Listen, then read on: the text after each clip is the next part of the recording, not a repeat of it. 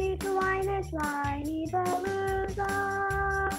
Have some wine and join us on the Whinypaluza podcast with Rebecca Green. Welcome to the Whinypaluza podcast. I'm your host, Rebecca Green. I'm a wife, mother of 3, and licensed clinical social worker. I also have 3 fur babies at home too. My passion has always been to help children and their families. I always dreamed of being a wife and a mother. Parents are always learning through their struggles, failures, and successes and joys. I am no stranger to this wild ride of parenting, and I know behind every great parent lies a team of supportive friends and family. I want to be part of your support system. I want you to know that you are not alone. We are in this parenting world together. Join me every week for insightful discussions with experts on parenting and marriage, as well as other parents who have found the secret to successes in parenthood. You'll learn tips and tricks to make life with your family better than ever. I hope you will follow along with me while we dive into what it takes to achieve a happy family. Hello, everyone. This is Rebecca Green for the first Whinypaluza Parenting and Marriage Summit. And we are moving on to our fabulous 4th presenter, Maxine. Okay, Maxine, let me do your title. Harmonize Marriage and Being a Female Leader. We have Maxine Johnson with us, and she is an author, co-author, certified life coach, and a transformation specialist for women who are ready to take their lives to the next level. She is the CEO and founder of Wife Boss Academy, where she helps women who are in a position of power obtain clarity, confidence, and influence in both areas. She is passionate about encouraging and inspiring women to be their best selves. She has shared her message to thousands of women worldwide and has enlightened women, helping them realize that they can achieve anything. Maxine loves to share her personal life experiences in the form of heartwarming stories. Maxine has over 19 years experience as a human resource professional and 12 years of faith-based service. She is the author of a life-changing guide titled Helping a Sister. Maxine, I am so happy to have you here, and I'm so excited to hear all about your amazing topic. Thank you so much, Rebecca, and thank you, Seth, and everyone that's attending this summit. I am super excited to be here. And what I wanted to share with you all is boss moves. We're going to talk about boss moves, and we're going to utilize the chat quite a bit. So I know you all have been very interactive, and so I'm going to try my best to keep up with what I see, but I want you to just engage in the chat. But boss moves, what are we talking about? I want to provide you with 3 ways to harmonize marriage and being a female leader. 3 ways of harmonizing being married and a female leader. So here's a question. I read this somewhere and it said, what are some reasons why women who are in a position of power, their chances of divorce increases? Why do you think that is? Please put it in the chat. Why do you think that is? Men don't like. Yes, Tina. Independence. Yes. Husband insecure, emasculated. Yes. Inferiority. Bruised egos. Bang, bang, bang. Here it comes. Power comes with more responsibility. Habits. Yes. Lack of balance at home. That's good. No respect. You are on it. Absolutely. Men like to be the breadwinner. Lack of control. Absolutely. Values, equality. That can be, let me see. Oh, poor self-esteem. Yes, that could be it. Yes. Intimidation. You are on it. Men may not see us that way. Lack of support from everything a woman has done. Absolutely.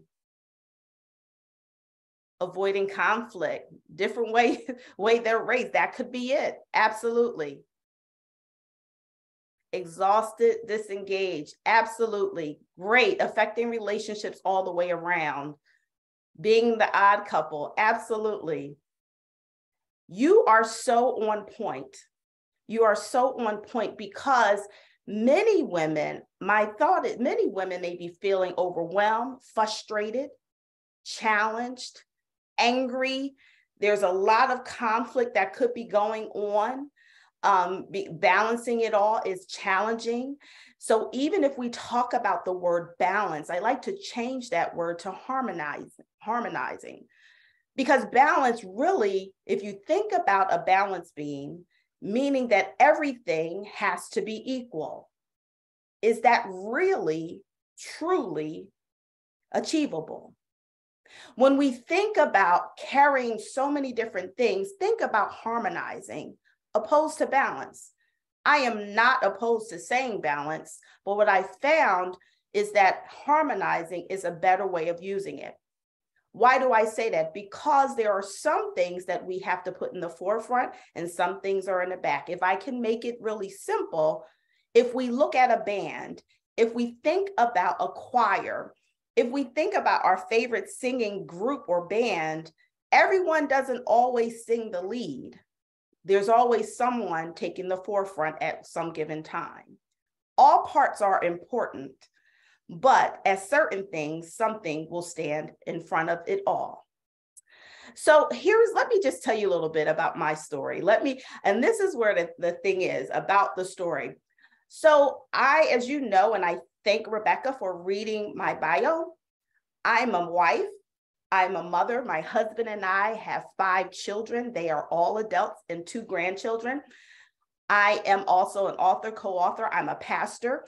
I'm an HR leader, been in HR over 20 years. I have leadership positions in a couple of community organizations. And I say all that to say is that I wear a lot of leadership hats.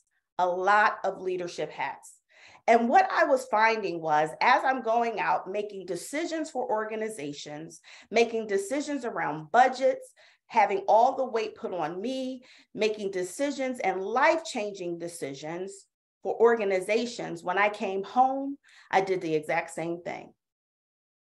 I was making the decisions. My husband was taking too long. If he asks, Maxine, we need our sink fixed.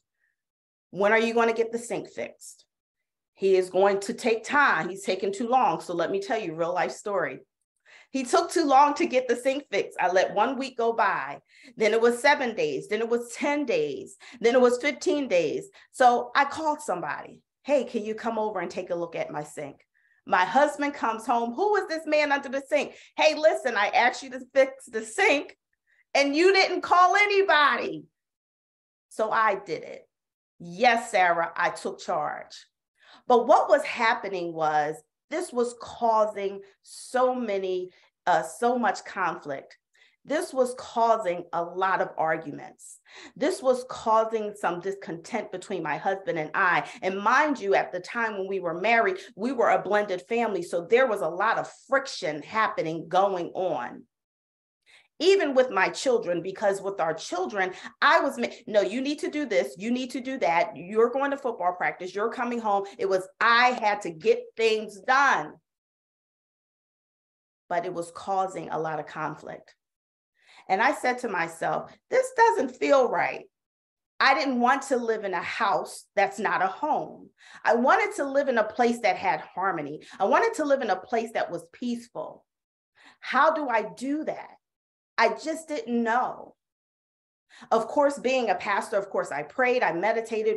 What is it that I'm missing? I can't change him, but I have the ability to change myself. I have the ability to act and react. I can do that. I have power over that. But how do I do this? So my turning point was this. My youngest son was in his 2nd year in college, and he called me probably around 2 a.m. in the morning.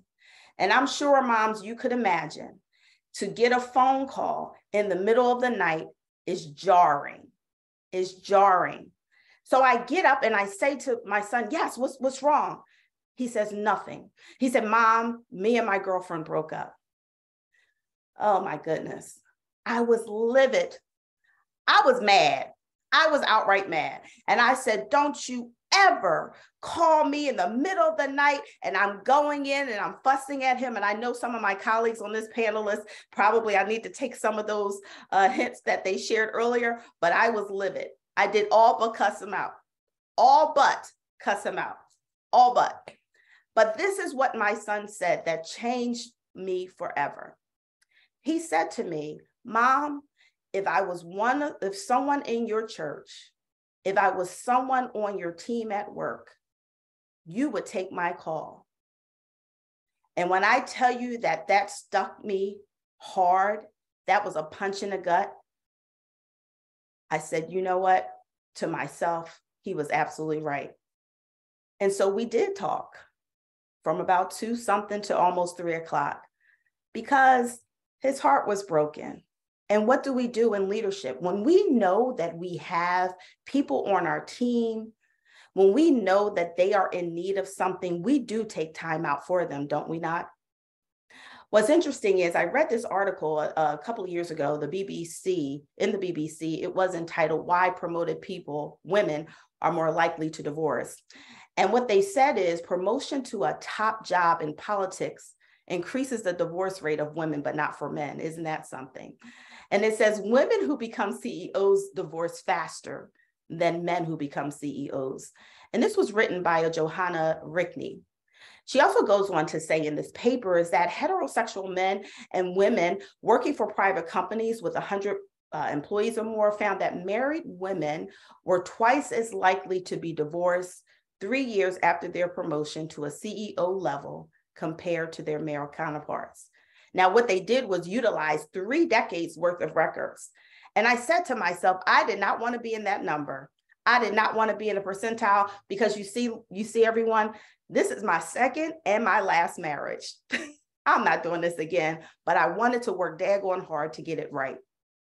And so when we understand that, what can I do differently? What I learned from my son, what I learned from others is that it made me think about what did I do as a leader in the faith-based world? What did I do as an HR leader? What were some of the skills that I've utilized that I'm able to engage them, my team, the congregation, that I'm not doing at home? So what I thought about it was, it is a lot to juggle, and it did seem overwhelming. And I know that there is a way that we can harmonize all of this. If I just think about how do I do it in an organization, because they seem engaged, they come and talk to me. They have the same, I have confidence in that. I have clarity in that. I have influence in that. But could I do that at home? So with the goal of being a better mom, a better wife, and a better leader. So what did I do? Well, for me, trying to juggle it all, I was scrambling. So what I did, I got someone to help me. I got a mentor and a coach. But what we did, we really honed in on what my leadership skills was. So here's the first thing. Here's the first boss move. And this is not rocket science. It isn't. It's just something that I want us to just awaken. That's something that's already in us. The first thing is that we must listen with intent. Empathetic listening is very important. Empathetic listening is very important. We have to understand their needs, understand what they want. I want to listen to understand, not listen to react. Sometimes when we have a conversation, the first thing I do, especially with my husband, can I tell you the truth? If he's saying something, I'm already answering it. I already got the answer because he's taking too long, because he's not meeting me where I want him to go, because I always had to be right. But when I realized not being right, am I like that in the organization? Am I like that in the church? Am I like that in the community? I didn't have to be right. So why is it that I'm trying to be right and not listen to my spouse? It caused more conflict. So I needed to change that. So just like I have an empathetic ear, I also wanted to have that with my spouse and my children. I do it at work. Why is it that we give so much to other people and we neglect the ones that we love? Why was it that I was able to listen to what my staff my team had to say? Why was it that I had to listen to? Because I wanted to, we had goals. We had the same thing. And so when I think about with my husband, when I think about with my children, what is the end result we're looking for? So I'm listening with intent. The second thing is that I learned is being vulnerable is powerful. Being vulnerable is powerful. How do I know this? Well, the thing is that when I'm at work or I'm serving or whatever I'm doing in the leadership capacity, it was easy for me to say, I don't know. It was easy for me to share certain things because what I found is that when you are vulnerable, you're sharing your story. When you are doing that, it allows people to open up a little bit more. It also, when you're being vulnerable, we've all been there when you had to sit in the chair and your boss had to tell you and give you some constructive feedback, and you take the constructive feedback and then you go on and share why this is this and that is that. And also we have to think about being just emotional. Sometimes we could be emotionally wounded where we might not want to be vulnerable, but yet and still we are vulnerable even outside of the home, but not in the home. So when I say being vulnerable is powerful, is sharing our feelings, our needs, and also hearing their feelings and their needs. Of course, it may not be what we want to hear, but if we know the truth, as they say in the good book, the truth will set you free. So being vulnerable is very powerful. The other thing is that you want to show appreciation. Of course, being an HR leader for many, many years, one of the biggest things that we do in most organizations is that we look at employee engagement. We look at like, how do we keep you engaged? How do we show appreciation at home? If I'm doing something for my husband or he's doing something for me, it goes back to when we were in kindergarten. Thank you. Yes, please. I appreciate that. Ask questions. Ask questions. There's influence that you can have by showing appreciation. I'm sorry, I just saw that in the chat and it just said that my children send me love notes. Oh, I love that. I love that. Because you know what? Even though my children are adults, they send love through the text messages, if it's a heart emoji or whatever it is, but showing appreciation for our spouse, showing appreciation for our children. How do you show appreciation for your spouse, for your partner? Back to basics, indeed, Ruth. Here's one, fourth one. I'm gonna give you a bonus. Really simple. Have fun. Have fun. We come home from a hard day's work and everything is Have fun, because I'm here to tell you, my husband and I are empty nesters. And when the children are gone, all we have is each other. Yeah, the kids could keep coming back. They do. But really, when you have 20-something-year-olds in their early 30s, they come back when they want some grown-up advice. But when we have fun together, and one thing that I've learned in the pandemic is that we had to have fun. We laughed about what was funny. We act so silly. I mean, we really, truly act like we were 14-year-olds all over again. That's the other thing I didn't tell you. My husband and I went to high school together. Isn't that amazing? And how we just came back. So what I wanted to share with you is that there are some really simplistic boss moves that you can make to harmonize being a leader as well as being a wife or a spouse. Listen with intent. Being vulnerable is powerful. Show appreciation. And lastly, the bonus is to have fun. Why is it so important? Well, it's so important because I want women, I want men, I want families to be successful. I want families to be successful. I want relationships to be successful, and even being successful in your career. The one important thing is when I show appreciation to my spouse and what he does, and he supports me, there is support on both sides. And I make sure that I have time for him. So the results that happens to this is that, yes, we have a successful marriage. Does he get on my nerves sometime? Yes, he does. And I know I get on his too. But when we look at the boss move and we see that what we can do to shift things and change things, and to see women having great relationships with their spouse and partner and harmonizing their career, wouldn't it be great? Wouldn't it be great? Just one little tip, if you took with you today, what would it be? One thing that you know you can change today, what will it be?